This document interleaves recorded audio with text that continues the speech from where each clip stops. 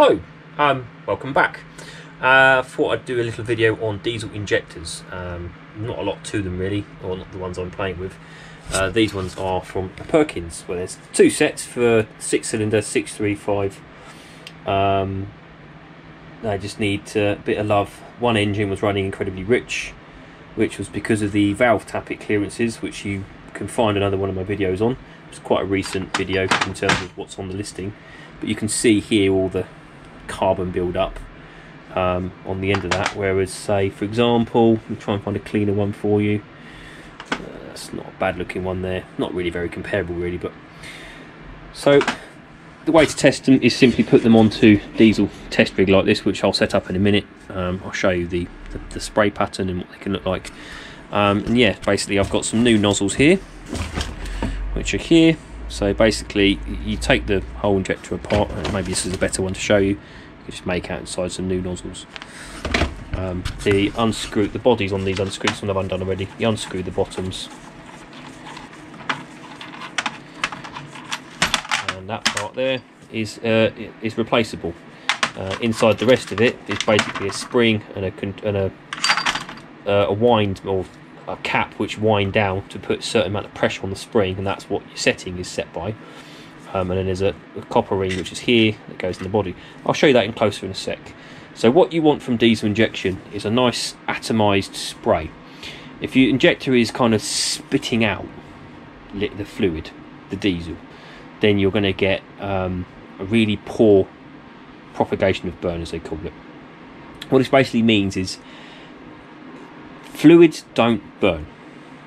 In order to get a fluid to burn, you have to make it into a spray, and the reason you have to do that is you need to combine it with oxygen in the air.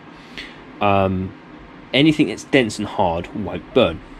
So this is why petrol engines back in the day had carburetors, and that would carburate the fuel mixture. So you would draw up some of the petrol, that would mix it in the carburation with air as it was going through the butterfly valve on the carburetor, and that mixture, that charge of fuel, would go into the engine, and then a spark would cause it to combust.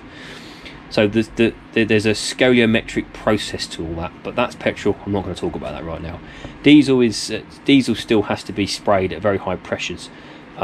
These injectors are spraying at over 2,500 psi.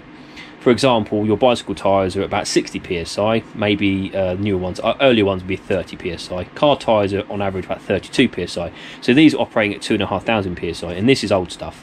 The stuff you're getting in modern cars and vehicles now are running at far higher pressures. I believe, and don't quote me on this, my Transit Custom, which is a modern van, it's a couple of years old, you're working at 22,000 psi. It's common rail. It's incredibly high pressures, and the reason that's done is because the higher compression ratio in diesel, the cleaner the burn. But that's a whole level of science I'm not going to go into here. I just thought I'd do a little video on diesel injection. I've actually got two different types here. So these are from Perkins, and these ones are from a BMC. These are 1.5 BMC. This is all CAV, or Delphi, which licensed. Which bought a license from CAV, I believe. CAV are the original manufacturer of this equipment. Now these are actually basically the same bodies if you look carefully, very similar, but the nozzles are different. These are, I think, pintle type. Basically what that is these ones go into an engine which is called direct injection. So when the fuel goes into the engine, the injector sprays it in the head where it fits, and it's spraying it straight down into the piston chamber, into the crown of the piston. And there is a pre-combustion chamber built into the piston. So if you look down at some pistons on engines, I'll put a picture up here to show you. You can see like a phallic symbol, you know. Yep, a lot of phallic symbols in engineering. But that creates a swirl process. And the idea of that is you're helping the fuel and air to mix. It's also to do where the hot point of the compression of air, because a diesel's process combusting is not an ignition like a spark. You're generating such high pressure, you're squashing that air so high it gets hot, and that heat is what causes the diesel to go bang. So the way to sort of understand that, again, go back to bicycles. If you've got an old-fashioned bicycle pump, remember the old long ones? Now some of you kids that might be watching this have probably got these double action pumps now, and they're a bit more efficient. But when I was younger, you had a long rod and a single handle you push down, and it was one direction. It would draw back, and it would push and squash the air, and that squashing of air would make the end your other hand was holding get hot. It wasn't heat from your hand, you were actually squashing air. Same principle here. You're compressing those gases to such a high volume that they get hot. The compression ratio on diesels can range from various types. They're much higher than petrol. You can squash atmospheric pressure down to, you know, crikey, 13, 14, 15, 16, 17, 18, 19 times, and you start going up to 300 and something psi on naturally aspirated engines. If you've got turbo, which is slightly different situation there, but the basic principle here though is because you're generating such high compression in the cylinder, you need to then spray at high pressure in order to be able to get that through that pressure body.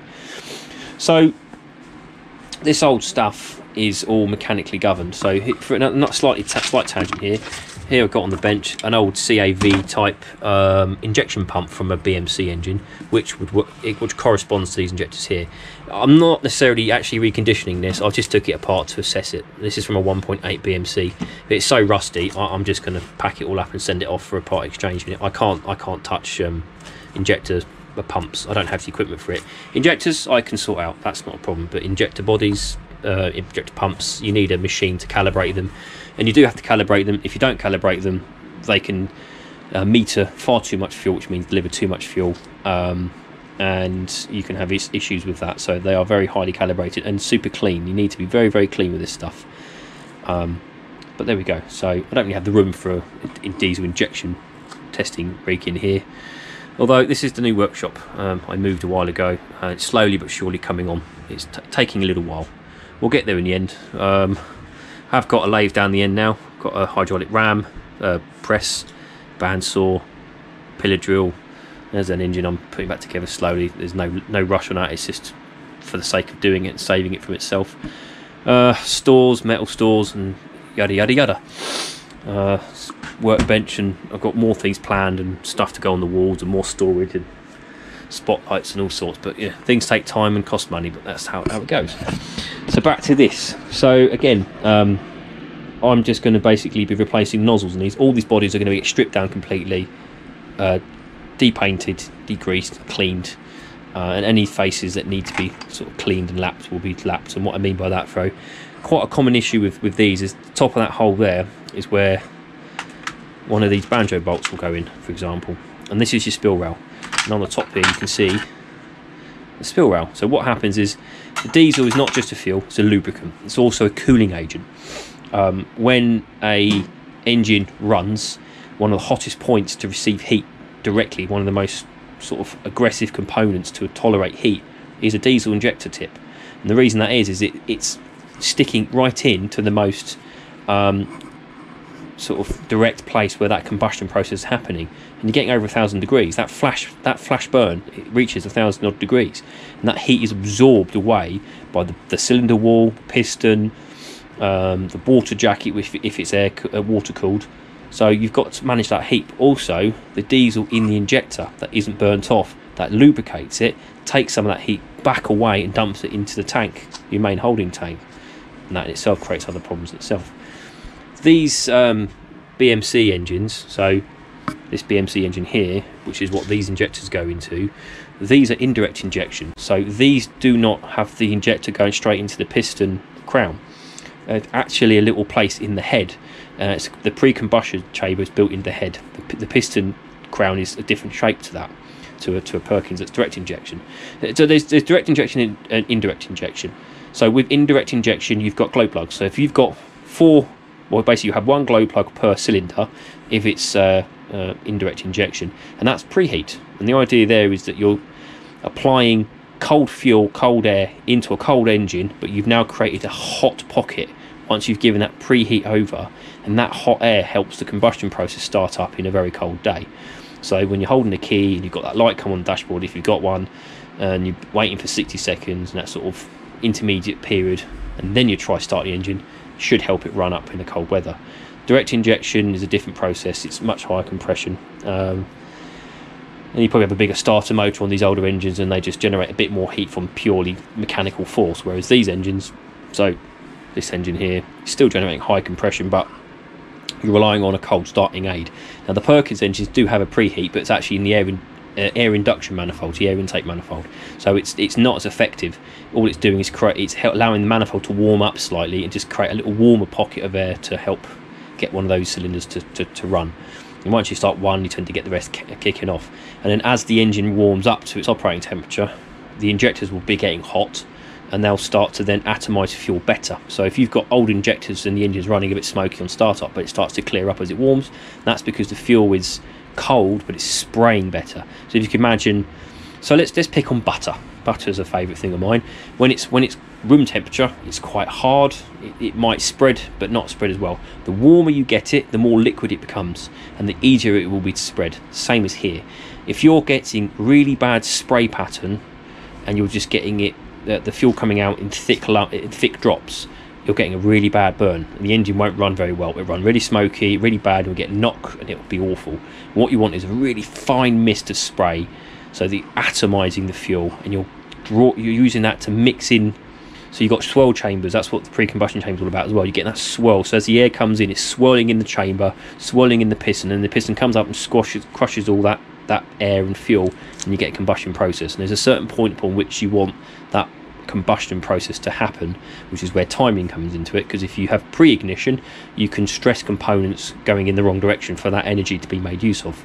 So for example, if the piston is coming up and then it fires, you're now fighting against that firing force, and you're damaging the piston, the conrod, the bearing, the crank, all sorts of stuff, and it's very, very detrimental to your engine. So as the piston comes up, and that's the compression stroking, all the air fuel mixture has been squashed to the correct amount. It'll come back down just as it comes back down past top dead center. On a BMC, it's 22 degrees before top dead center. Sorry, so we get this correct. So as the fuel is injected in the engine, that mixture is being compressed together. Just as it starts to reach full compression rate, that's when it fires, and then the piston will come down and do the work. It's a very fine balance. The older systems were all mechanically governed. So basically, there's only a certain range you can physically set these engines to work within. A modern vehicle like my Transit Custom, other modern vehicles, they have electronic control systems and common rail. Now common rail was different. So for example, this is a DPA pump. This pump is the same kind of pump that goes on the Perkins, but this one only has 4 outlets, whereas that one had 6, because there's 6 injectors, 6 cylinders. So these engines they use the fuel pressure to govern the fuel. Some of them are mechanical, but again, slight tangent. And as they operate, you're getting an amount of fuel being delivered, because the rotary pump that goes up through the line, and it'll work against the spring inside the injector, and that will open up the valve inside effectively, or the pintle or the nozzle, and that pressure will bypass the spring pressure and then allow it to spray into the engine. You can only control that to a degree. So when you put the throttle forward, you're telling the governor in the injection pump to deliver more fuel, and if you just do a gentle arm forward, you'll get a nice increase of power on the engine, more speed, and you won't get a load of smoke out the back. But if you just go really quick on the throttle, the engine will respond, but you'll get a thick puff of smoke, because what you've done is you've delivered way more fuel than the engine can burn at that RPM range. And what will happen is the injection pump, provided you're still forward on the throttle, will keep delivering that amount of fuel. The engine will catch up with the fuel delivery, and then it will start to burn clean again. So if you increase fuel amount reasonably, you'll get a clean burn. However, modern vehicles, you put your foot down and the computer goes, no, we know you want to go faster, but we're going to respond to that demand, that command, and we'll open up the fuel a little bit at a time to get to that desired point of range. And once that happens, you're getting a nice smooth cleaner burn, and that's all to do with fuel efficiency and therefore fuel cleanliness, because you're just dumping all this gas out the back, all this smoke. You're actually throwing out unburnt fuel, and it's bad for the environment and a waste of fuel, and not good for the engine. So modern vehicles have advantages, and I like some of that stuff for various reasons, but it's finicky. This stuff is far more tolerable to abuse, as in contaminants in the fuel, whereas modern stuff it's yeah, you mess about with those modern vehicles and those diesel injection systems, and you'll be paying thousands and thousands of pounds out per repair work. This is hundreds. Modern stuff is thousands. It's incredible. And the thing is with like for example, so this is a piece from inside the injection pump, which is just there. These are so highly precisely machined that just me warming up in my hand could cause it to not fit back in the body. There's actually a piece inside that which is so finely precise. You do the same. I got shown it once in a shop. If you hold it in your hand and take the insert in it that's not warmed up, it won't fit, because the outer body's got so warm, it's swollen slightly or expanded, and that's how fine a tolerance we've got. You've got to be so careful with injection system stuff. I don't really like to play with these pumps, but it was a solid pump. The head's seized, the rotor's free, but I thought I'd have a look inside just to see what was going on, but I decided no, it needed to be replaced. Anyway, waffling, I'll take one of these apart, show you a bit closer in a sec, and then I'll show you what it looks like on the machine. So, a closer look at the injector here. So, as I say, this one is from a direct injection engine. So the nozzle's slightly longer, and that's to reach through the engine head and go down into where the piston crown, as we call it, reaches the highest point. And that would come up here, and this nozzle would stick just slightly into the crown, and there'd be a special swirl chamber in the piston crown. And every manufacturer came up with their own design to try and create more efficiency, more power, and get the mixture of fuel to propagate and burn as best as possible. There's loads of literature on that and loads of information, but I'm not covering that particular aspect at the minute. So with this particular design, they're very simple to sort of service really. You unscrew the top here. These are done up quite tight, but don't drop them. I've already undone this and my hands are slimy. So this is simply a cap, yeah? That comes off. This is a locking cap. You'd get a return fuel coming up in here, and this is holding back a spring, and that spring inside is quite a high tense spring, so that works against the plunger, which works against this nozzle here. But basically, unscrew this. It's just a cap. There's probably a little shim inside that to stop the body wearing out. There's your spring. Take that come out. There's your rod. That works down on the nozzle. So that's what's inside there. It's a bit dirty, and there's loads of muck and all sorts in there. And these are all torqued up. I've already undone this one before, just because it's easier than doing it on camera. And then it's just a close fit on there. That's your body. There's nothing more to it than that. And then inside this is the nozzle I've shown you before. That's just a case, nothing to it really. And then this is the most precise part. So inside this is this plunger, if you like. So what's happening here, and again, if I held this long enough in my hand and warmed it, that probably won't fit anymore. These are so highly precisely machined and polished. If you get water or grit down there and they start to corrode, they can cause issues. You can get them sticking open and doing all sorts of damage. So if you look at the end, it's actually chamfered. What happens here, I don't want to force that in, I just want to gently allow it to drop in there. I'm going to replace them anyway, but still. So fluid is passed in here, and as that fluid, the pressure builds up inside that, it overcomes this spring, because this rod, I'll show you, so that's basically how this is assembled inside the body. That spring, once you wind that cap down, I'll try and do this with two hands. So there we go.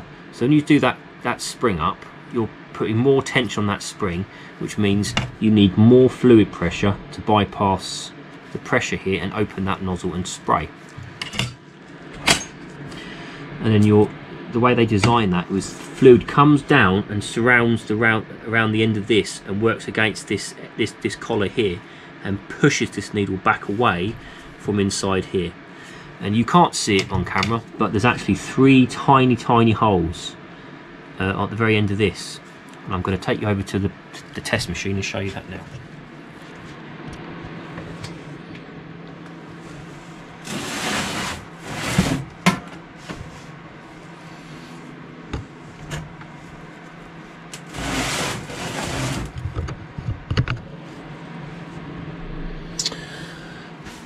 Okay, so this is an injector that I haven't taken apart yet. It's all still torqued up, got the copper spring in the top of this locking cap on here, and you simply attach it to here.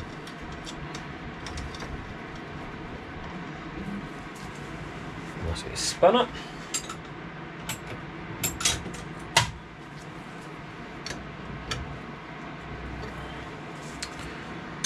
so this is basically an injector pump, if you like. It's got a pressure reading gauge on the top here, and that tells me how much it's going to take to open up this nozzle. I'll get my trusty empty bottle, which I've left here. This is white diesel from the garage. Yes, it's expensive, but it was just the simplest thing to grab hold of. And what you do is you simply pump it, and that's now taking fluid from the reservoir behind here and bringing it up into this chamber and loading up pressure. It takes a little while to get up to its pressure. Watch the gauge, that's starting to move. So now pressure is building inside the pump and the injector.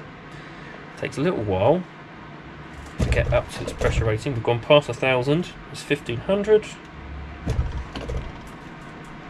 it's 2,000. So now if I wind this in, I've gone past 2,000, 2.5, there we go. Just about, I'd say 2,000 and, let's work this one out, so 2005 psi roughly speaking, for that to just go squirt. But if I pump it harder, you can probably hear it. I'm trying to hold that down whilst doing it, but it's not the best way to do it. Let me do it this way.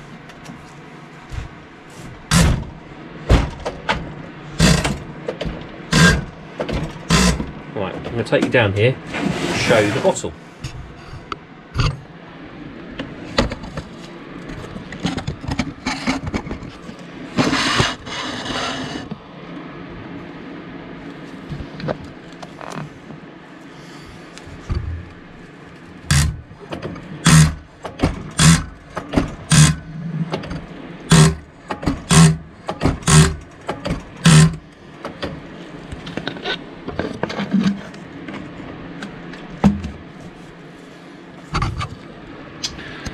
Not sure how clear that is and how well that's come out on camera. There's probably better videos on the internet with better equipment, but that's what I've got to show you with. Right.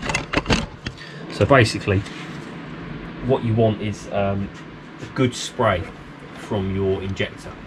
If it's the body's damaged or anything like that, generally speaking, the bodies that get damaged are on sort of much narrower injectors. So I had a set of Lister injectors, for example, from I think it was SR3. That was some time ago. I took those in actually. So I didn't have this rig at the time. And on the machine, the guy was going like that, and you could hear the plunger going. Aah! Whereas, so this plunger was stuck inside the body, and it was grinding metal. And that's how badly damaged that injector was. What was happening was the seal wash at the bottom of the injector. So what you need is a little copper washer like this, and that fits in over the like that, and this face here is what makes contact with the engine head, and that creates a seal, and that's what stops all the compression gases and the bang from escaping the engine, if you like. So on that engine, I think they used that's a fibre washer, asbestos. I prefer copper, but that's what was in there, and you still get them now. But that had burnt away for whatever reason, that disintegrated, so you were getting combustion gases going around the body of the injector, and the body was getting hot, and it distorted and damaged, and that had to be replaced. I think that injector was dead in the end. So what you were getting is, you weren't getting a nice spray pattern. You want a nice mist from like a water sprayer for gardening, if you like you spray your plants. You don't want to douse them with a super soaker or a jet wash. You want a nice spray pattern. But yeah, so what you're getting with this injector is a reasonable pattern. It's not too bad. But we're going to change them because there's loads of carbon build up, and they've had a life. As I say, I've got new nozzles here. They weren't cheap like everything nowadays. These are sealed, not opened yet. These are Italian, I'm told, because I couldn't find any OEMs, and they're almost impossible to find. I found about 8, but that wasn't enough. I didn't want to mix nozzles, I wanted them all to be the right set. So, alright, enough waffling. I'll get an injector apart, and watch me do that, see how that's done, and I'll put one together and test it, and you can see that. Okay.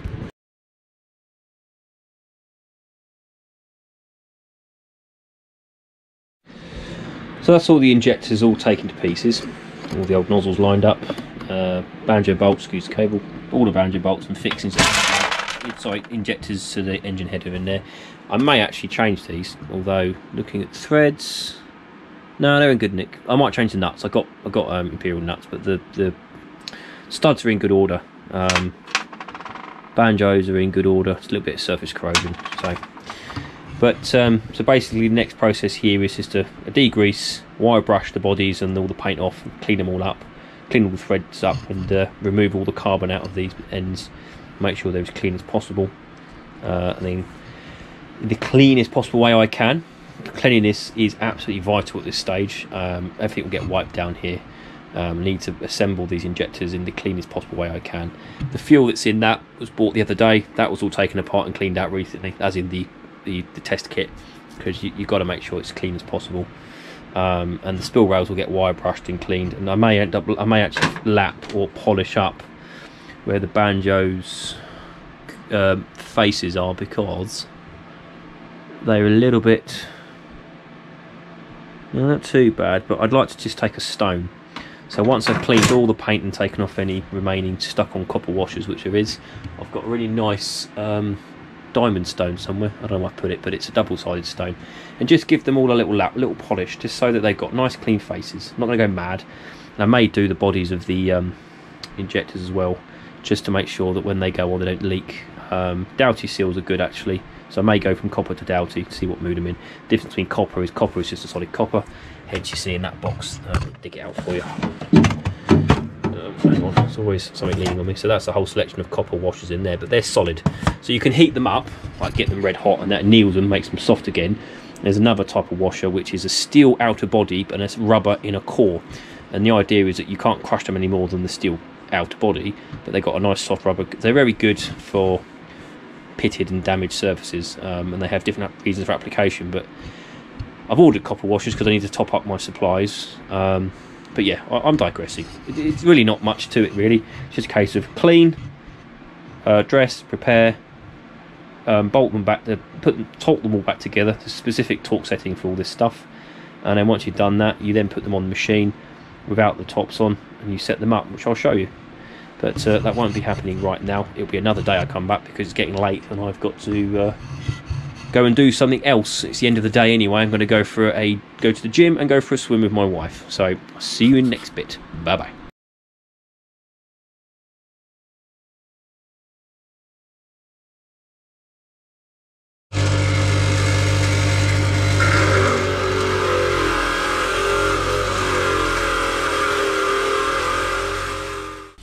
So that's the wire brushing done. All the banjo bolts are cleaned up. Studs are clean. I've got to take these nuts off because they're stuck on there. I'm going to replace the nuts because they're a bit corroded and a bit knackered. The thread's probably fine, but I've got new ones, so why not?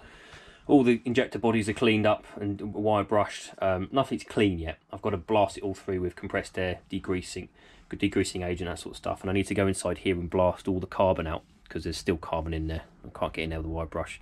I've got a little wire brush attachment for a drill, and or a compressed drill, if you like. I've done the spill rails, they're down the side there. So yeah, I could have left the paint on. I was thinking about that, but actually the thing is if you don't take all the paint off and all the crud off, you could get tiny particles in when you reassemble them and you can't see it. So they need to be clean as possible. I actually need to go around the bodies with a scraper and just take out little bits of paint in the corner, just to be that kind of anal. It needs to be as clean as possible. Yeah, I mean, this is a small space I've got here, but I try to be very thorough with that. I always have a good clean up afterwards, and once I've done that, then I feel comfortable to assemble things and set it up. But I've had the injectors come back from professionals, you know, and then the nozzle got stuck open, or the pintle got stuck open because of something. So, you know, best laid plans and all that. So, but from my point of view, I've got to try and do it right. Once I've done all that, then I can open up these sealed new nozzles and get them set up on the pressure rig and get them opening up at the right point. I actually am a little bit short of copper O-rings to go around the body, so I need to get hold of some of those. I ran out the other day, and what I mean by that is, so this is the top, and just below this is a copper ring, and that creates a seal when it goes on, but you'll see that anyway. So okay, enough waffling, let's do some more cleaning.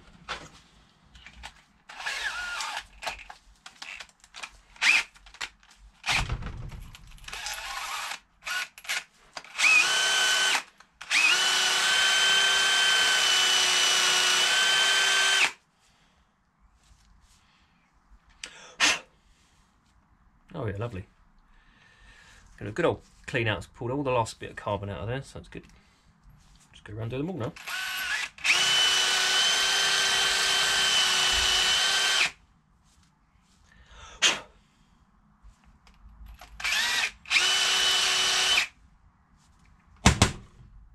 Yep.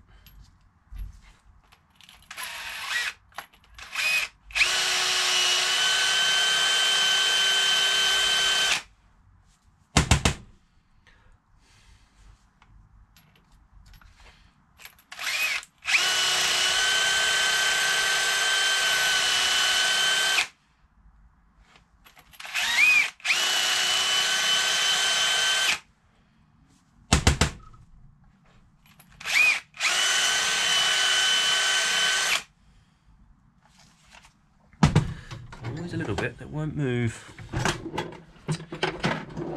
Get in with the scraper. It is all loose, it's just a bit oily still. I haven't actually degreased these yet. Which is fine. Yeah. They'll get a good clean in a minute. I can't really show you in there, I don't know if you can see in there at all, but there's it's just a bit of carbon build up, so as the engine runs, you're going to get oil and, you know, unburnt diesel back in there and it'll carbonise.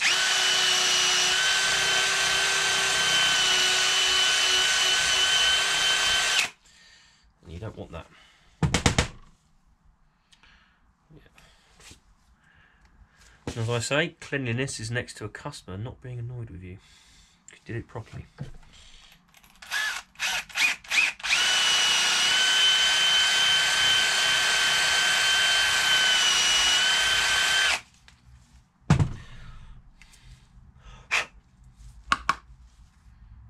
Yeah, cleaning up nice. Rinse and repeat, rinse and repeat.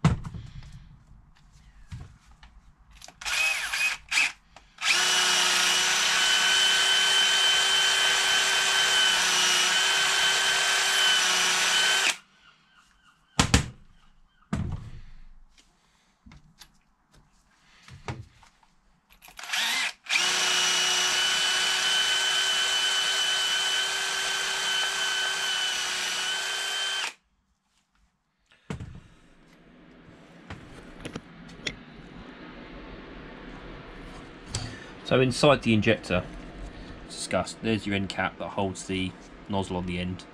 There's your main body. There's your rod, spring, shim, washer that protects the inside of this adjuster. And then you've got your main cap. So basically what happens is high pressure fuel is injected into this port here, and as it runs into the body, it will run down into the nozzle. It will overcome the spring pressure, which is set by the machine. Some fuel will squirt through past this body, which is screwed up, into the combustion process of the engine, but some fuel will be returned back up past the spring, past the body, and then out the top, which is your return line, because you need to have constant flow to lubricate those moving parts. These are so finely machined that you must have lubrication, but also critically cooling. Without that cooling, which is diesel's taking away some of that heat, but that's how that basically functions.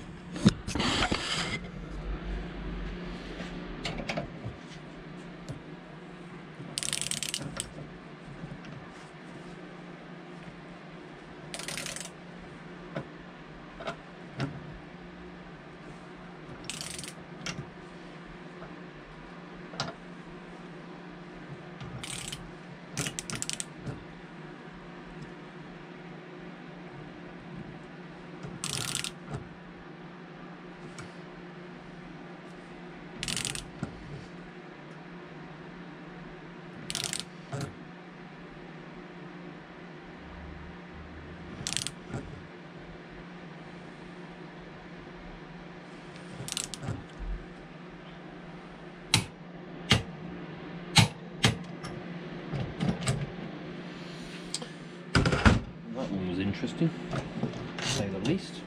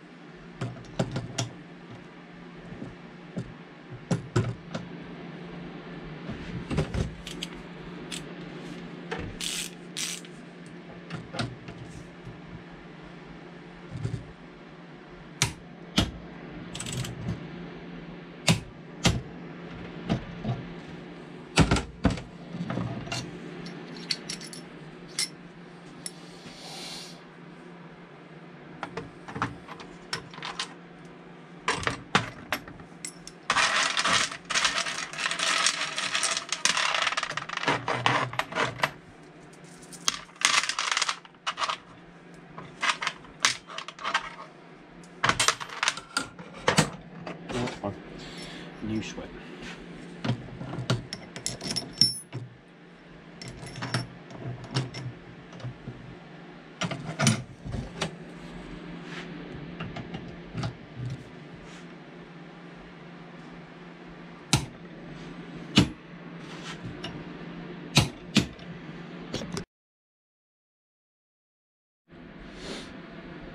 So now the nozzles are assembled, the bodies are cleaned and dressed and all that sort of stuff. Got some fresh fluid in the tester, and you just literally undo the top here. There is supposed to be a copper O-ring on there, but I've had to order some because I've run out that particular size. So basically this cap here puts tension on the spring, which then acts on the nozzle, if you like, or the pintle inside it. A technical term is eluding me right now, but there we go. And as I showed in the previous slide, you've got the rod at the bottom, so you need the fluid pressure to overcome the spring tension. So now that's tightened, let's make sure I've tightened that up. I'll just spray everywhere. So you just pump it, watch the gauge, and right, so that's come up to a smidge under 1000 psi, which is a lot of pressure, but nowhere near the setting we want. So that's the spray pattern in there. Then we can make it out. So that's far too low. So what we need to do now is just tighten up a little bit. So the manual's got various settings in it. So what I've been doing is you've got the 20 MPa here, which is a form of measurement. So I'm going just as it starts to touch that 20. It's just below it. It's 2008 something, I think it was in the book. So you just wind this spring in. Really not much to it than that. You just guesstimate where you want to be. Pump it up. So now we're going past 1000 psi. Pump again, further past 2000 psi. We've got a bit of back leakage. Oh, not quite tight enough yet because we've broken open at about 2500 psi or 15 MPa. So a bit tighter. Go like a good quarter of a turn, I suppose, and just pump it. Oh, there we go. Right, now use the fine adjustment to see where it opens. We've got to 20, so too tight. Let's back off a bit. Spring. There we go. I'd say a little bit loose there. Yeah, let's go a little bit tighter. And I've been... Oh, this is a little bit fiddly, this one. Come back a bit. just as it gets close to that 20, it's giving out. There we go. It's about right, I'd say. There's nothing finer in there to work off, but that's what I've been setting them all to. And then now you do a test on the nice pattern. There we go. So all I have to do now is a copper O-ring goes in there. These caps go on, and then I have to torque them down according to the manufacturer settings. But as I say, the copper O-rings are on their way. I've done all the rest of these. Just got one more left to do there, but I thought I'd show you that. And I'll do a follow-up video once it's in the engine, because I'm going to adjust the timing as well, because they're running a smidge smoky. The old nozzles were really coked up and dirty. They weren't as bad as I thought it'd be, but we've done a full proper clean out on these and checked them over. So let's just give it one more little test up to the point where it wants to give out, like that. Let's come high and then do a little leak down test. So it's like dropping down to 2000 psi. It's going down.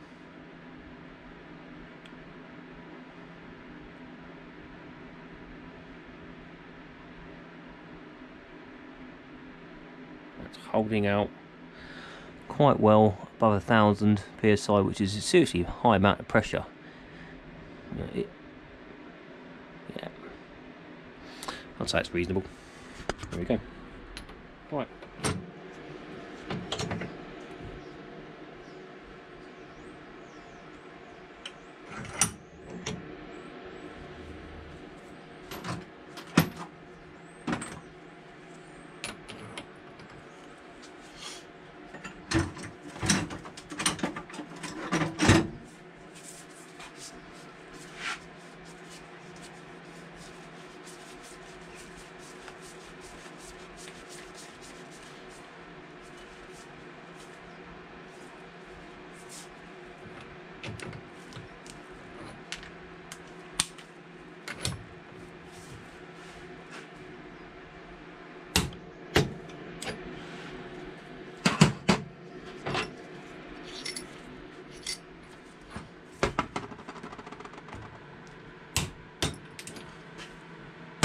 So I'm just putting in finishing touches on these injectors. Basically underneath this cap is a copper O-ring. I'll show you one here. Just one of these, pretty standard, pretty common thing. That just creates a seal between the top body, the adjuster locking nut, which is also the return line for the return line of fuel that comes out down the spill rail. And that's that basically done. They've been thoroughly cleaned, stripped down, all the crud removed out of them. Put back together with new nozzles, and then test on the machine and pumped up, see where their opening pressure is, set them to the correct opening pressure, which is the book, which if my memory serves me, it's 2880 something psi, and then you just leave them there to check, see whether they leak back quickly or not, and they hold their pressure for a certain amount of time, and then you repeat that 12 times and job's a good one. So as I say, just lastly, it's just torquing up and making sure that's all good. I have just done that one, yeah. And then that's that. So the next stage is simply take it to the boat, fit them back in each engine, set the engine up, and I'm probably going to advance the timing on the engine a little bit, because they're so old. I suspect that they haven't had that in a while, and there's quite possibly some backlash happening within the timing arrangement on those engines, so they're not injecting quite as well as they could, or they need to be allowed a bit more time to do that process. And I found that with a slightly smoky engine, if the injector service alone doesn't quite get rid of the smoke, then advancement on the timing is definitely easy to do. And because it's an old CAV system, all you got to do is loosen it and loosen all the injector lines and just give it a slight twist, lock it back into place. So you go. It's not hard at all. It's just meticulousness, trying to be as clean as possible. It's all very old stuff, this, so you'll never get it running as clean as a modern vehicle, but the cleaner the better. But yeah, I'm just talking these down to 50 Newton meters, not PSI, sorry. It's not specific in the book what to put them at, but 50 is a reasonable amount, I think, and that sort of resolves that problem. I've got a bit of diesel leakage there. But anyway, I hope you enjoyed that video.